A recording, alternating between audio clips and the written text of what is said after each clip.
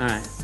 So I'm gonna take you guys to your rooms. I was a little nervous about, being the host because guys are a little bit nervous. They don't know what to expect. Come on over here. Wow, look at that view, dude. Bro, we got little surprises too. I don't have any hopes about what's gonna happen at all. I just hope I have fun. I hope the other guys have fun. Oh, no. Woo! Oh, geez. That's the greatest thing I've ever seen.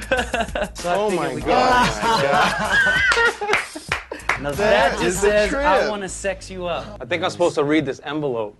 So I'm sitting here in my room, and then there's a big envelope that says KM on it.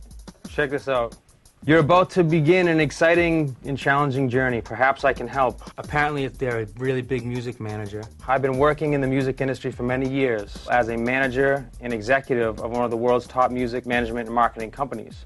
And they're interested in what we've got going here. Please familiarize yourself with the attached sheet music, Every Breath You Take, by the Police. Oh, great. What's the deal with the sheet music?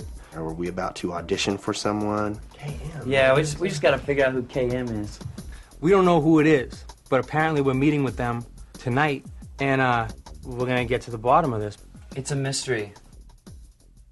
Instead of auditioning for this guy with this song, I'd rather not do that. Rather just talk to him than audition for I'm sure we will. Maybe it's just to see where we sing or something, I know where I sing. Back up. Gentlemen, go see what's going on. We get into the truck to come over here, and we're like, who's KM? What's up with this thing? We made an agreement that if they want us to sing, we're all going to put our foot down and not sing. So we walk into this room, and there's this really intimidating woman sitting there. Hi. Irish Cronin, nice to meet you. Hi, Rich. Good to meet you. She's pretty. She looks real tough. She looks like, she might be a bitch. So I think we all walked in there pretty nervous. My name's Katie McNeil. I am a manager and executive at 10th Street Entertainment, which is one of the world's leading music and management companies. We work with artists like Blondie, Motley Crue, Everclear, and Buckcherry.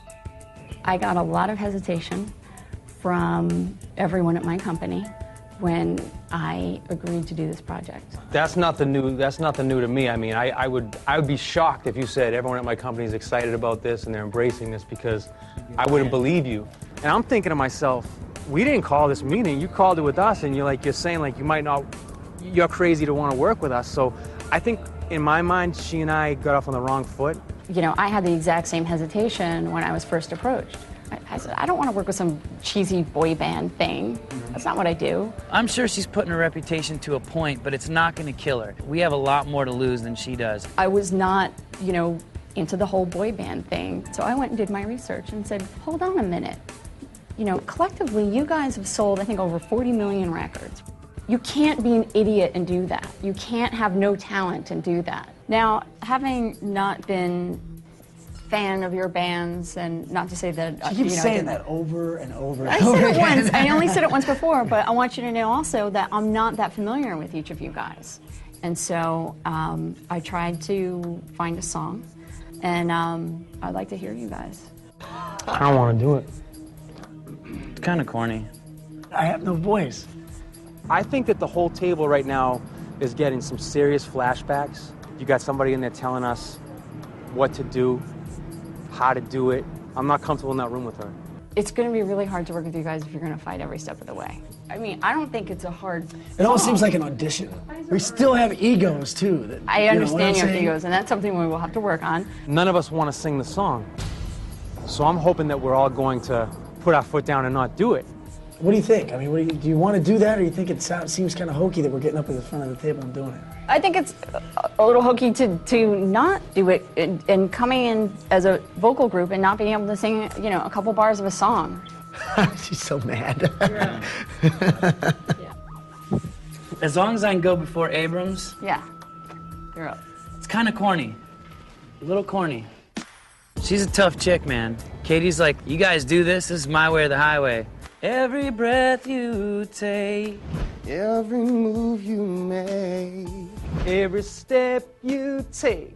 I really feel like Kate was challenging me. And I just got to the point where I was thinking, I'm not walking out of here as the guy that was afraid to sing the song. I got the lyrics wrong. Sounded great. So you're going to give it a shot? No. I can't sing it. Do you hear it? I just can't. I thought he was full of today. I think it was a cop-out. I don't have a voice. I'm sure she has like legitimate concerns about me and my apprehensive behavior, and you know, I have been apprehensive about doing this, man, and it's been no secret, it really hasn't. Originally, I was totally unexcited about being here. I was reluctant. I almost didn't get on the plane here today, you know? Wow. Being in a new group is not my goal, and I want you guys to know that. I mean business. And if these guys don't mean business, then I'm out. I'm not going to be part of this project at all. I appreciate all of you doing it, with the exception of Jeff. There's a lot of work to do. They have a long way to go. She got her point across, though. She did. She's too tough. If she manages us, I'll never manage to stop looking at her boobs. Really? What, does she have a head? I don't know. Oh, man. I'm only kidding. If it was a dude, we wouldn't have done it. None of us. Hell no. Hell no. I wouldn't even be here. Well, look, If she wasn't smuggling midgets, I wasn't singing.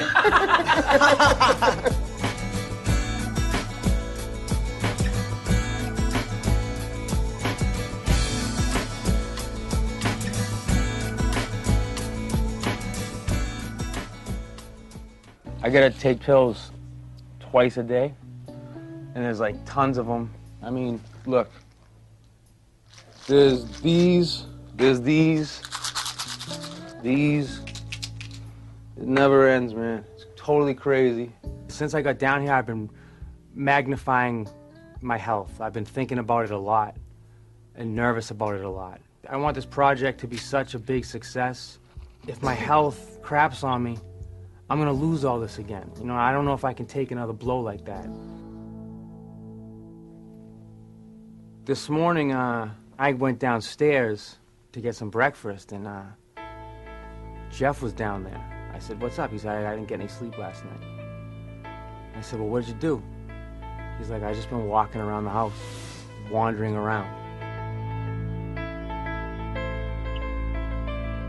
I was really upset last night. Like, I was getting antsy. I was just kind of getting stir-crazy here in the house. I mean, I was thinking, man, this limelight stuff, maybe it's not for me anymore. I was telling these guys last night, I don't know if I can do this. Really? Yeah. I think this might be my last day today. Some people like this. I don't like it. Just overwhelming. A little bit. A little bit too much, and I don't know if it's me, you know, all this stuff, you know? Yeah. It's just not me anymore. In the forefront all the time like this. I don't know if I'm up for it or not. We'll see. Us auditioning for the management and all that, you know. I mean, I feel like, you know what? I'm just gonna go home.